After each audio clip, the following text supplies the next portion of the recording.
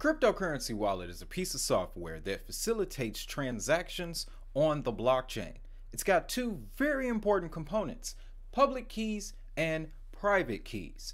However, most people don't know that a crypto wallet actually does not store your crypto. It's a very complicated concept, but that's why I'm making this video. This type of content is usually reserved for our Diamond Hustle members, but taking into account recent events, figured this information was better suited to the public. So that's what we're going to be discussing in this video. As always, my name is Wade. You're watching the Digital Hustle Network. We cover cryptocurrency and blockchain content with a real and unbiased perspective. Now, let's jump right into our content. By the way, don't forget to hit that like button for me. The easiest way to explain the process of public and private keys, the two components to a crypto wallet, is to talk about mailing addresses. The same way that people are allowed to send you mail to your house or even an email is because of an address. Your private and public keys are just that, addresses. The public key is the address that everyone can see, and the private key is the address that only you can see or only you have access of.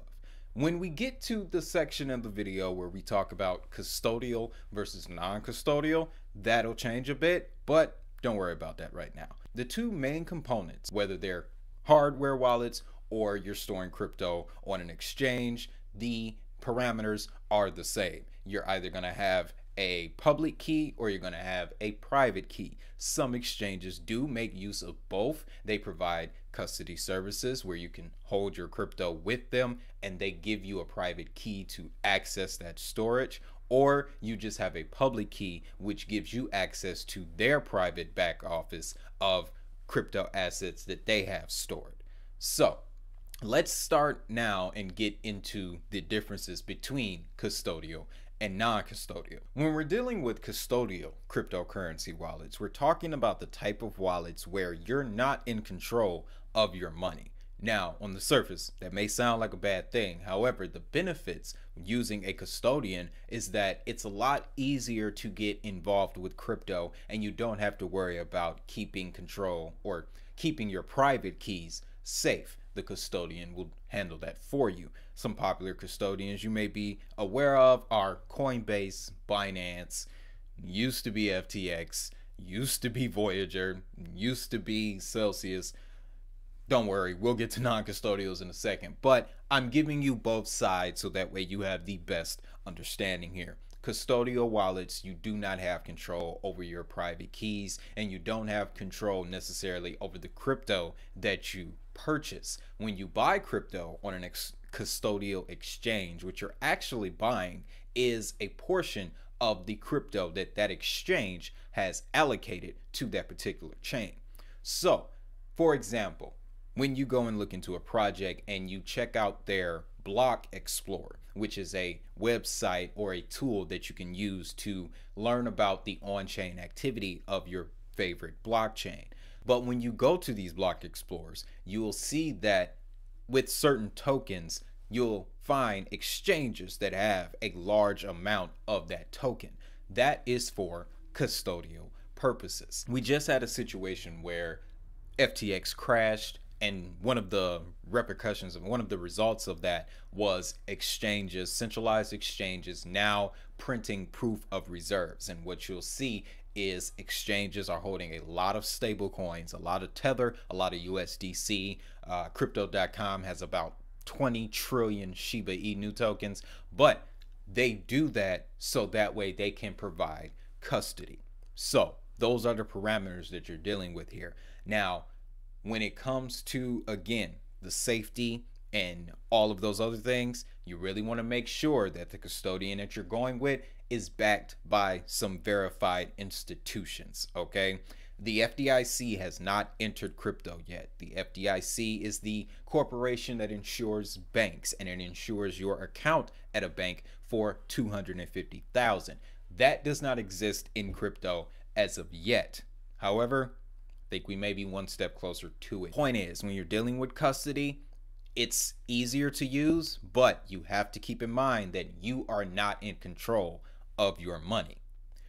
If you want to be in control of your money, this is when we get into non-custodial solutions. Now, non-custodial crypto solutions are the epitome of financial freedom in the crypto space. With a non-custodial wallet, the only person that has control over the money is the person who has control over the private keys. In this case, that would be you. So, with having full control over your private keys, you can easily move money around without having to wait for withdrawal approvals, and you oftentimes save money on transaction fees when you're using a non-custodial wallet. Non-custodial wallets are typically cold storage devices, or they're also called hardware wallets, your Ledger wallets, your Trezor wallets, and then of course the EliPal and the SafePal that I have links to down in the description. Those are examples of non-custodial wallets. And then you also have, and this is something that's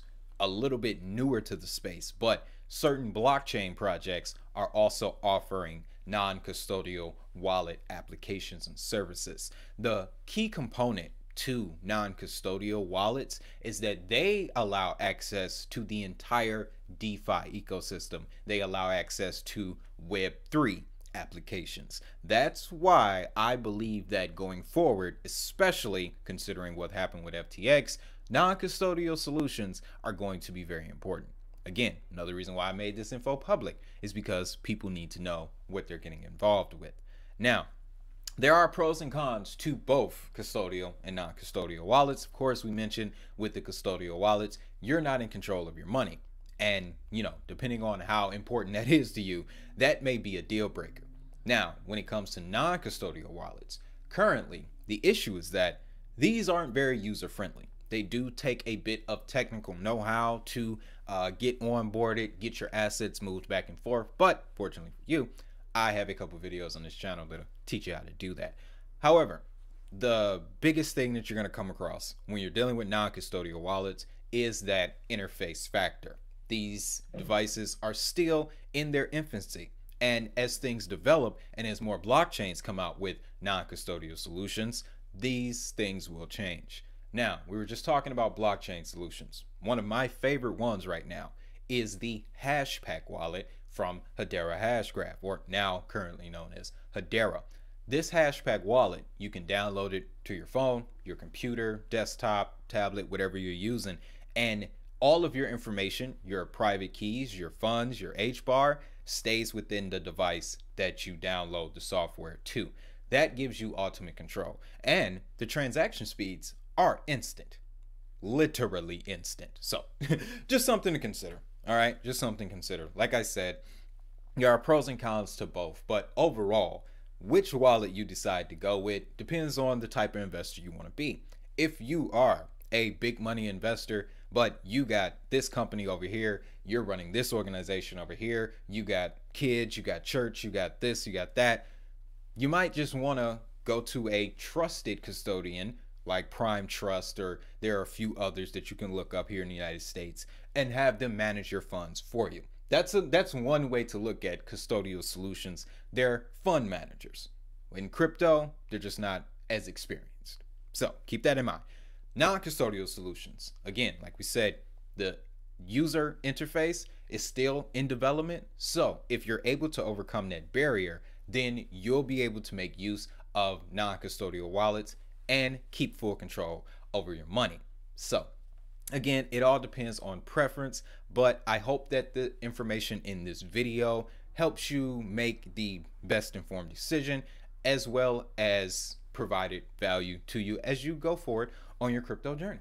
So with that being said, that's all I got for this one. Let me know your thoughts down in the comments. If you have any questions about today's subject, something that I missed, hey, populate that comment section. Let your voice be heard.